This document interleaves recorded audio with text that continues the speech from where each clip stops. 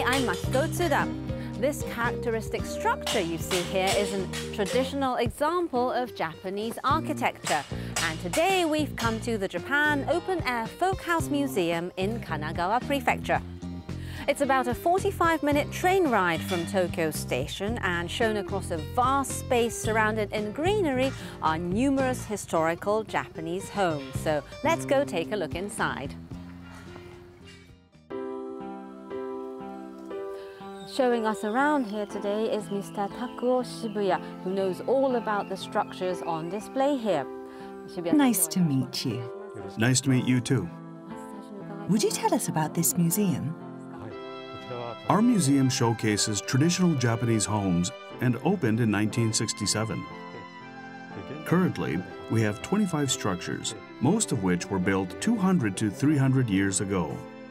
All 25 are designated cultural treasures, and 6 are national important cultural properties. This museum was started as part of efforts to protect the traditional houses of Japan. Have these structures been brought here from across the country? Yes. They were disassembled in their original locations, with the different sections transported here and put back together. So, from everywhere in Japan? Yes. Mr. Shibuya, I can see many different houses. Where should I start? Let me first introduce you to Hara House.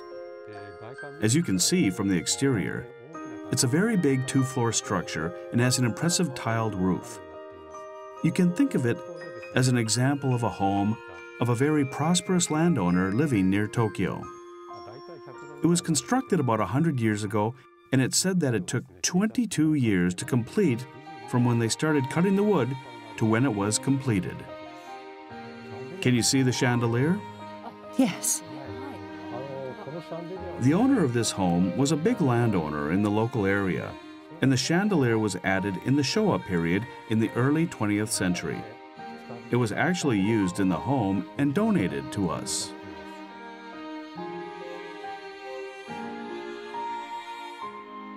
The Buddhist altar, for example, was also used in Hara House.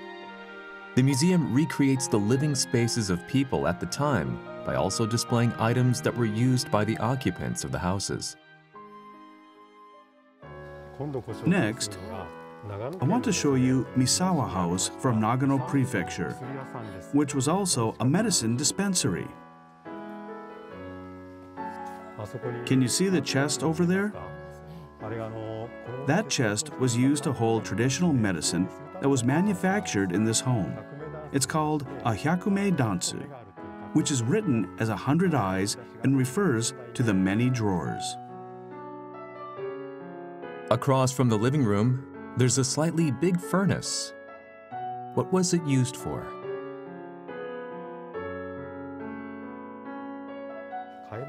It's called a kaiba kamado, and it was used for horses.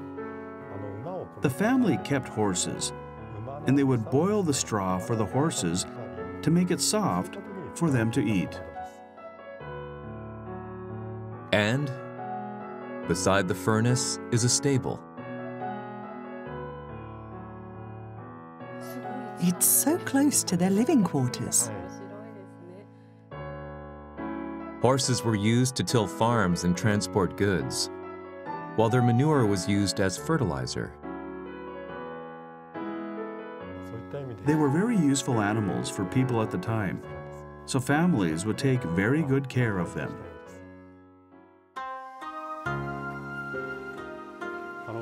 This is the main area of our museum, and it's called the Shinetsu Regional Village.